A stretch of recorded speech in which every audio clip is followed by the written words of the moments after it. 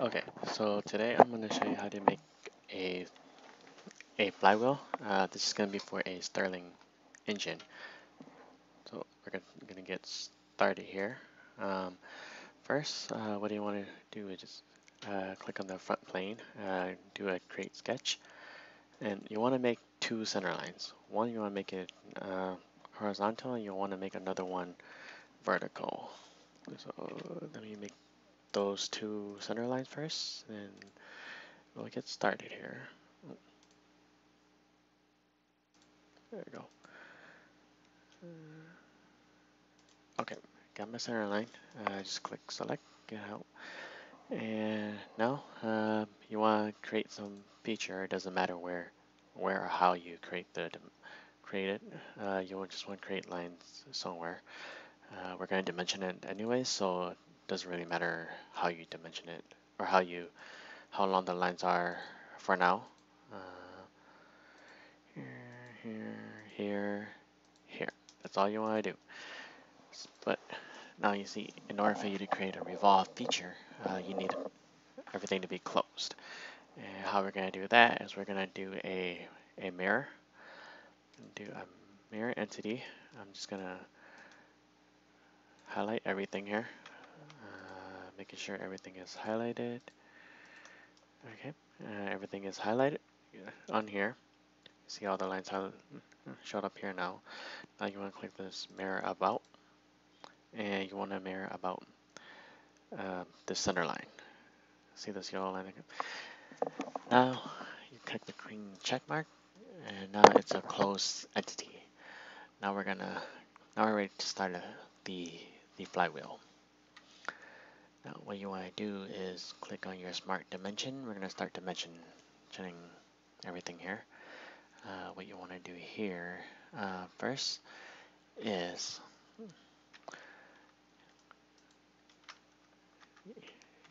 I want here. Okay, you see here, if you go above the center line, you get a radius. If you go below the center line, you get a diameter. You want to make sure you're below the center line, and you want to make this 80 millimeters. Oh, let me just change this really quick. That way you can see it better. There you go. You see how this changed to see it better. Now you want to do this dimension to the center line. You want that to be 5.5. Now what we're going to do is this dimension. We're going to dimension here to the center line. You want to make this 20.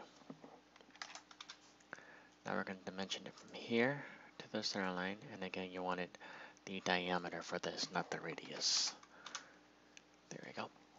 Now what you want to do here is dimension this. You want this to be 4, and then we're gonna make this 8. 89. Okay. You see how this is still blue? It is still underdefined here. So we have to get this defined. How you want to do that is instead of dimensioning here again, you just want to click on this one first, and then you want to hold down the control and click on this line. Over here, you see this button that says collinear. I'm going to click on that, and it will make everything all lined up. See how it's shifted? Now everything's lined up. Okay, now we are ready to start our flywheel. Just want to click. I'm going to go to the features. There's the revolve base here. Click on revolve base.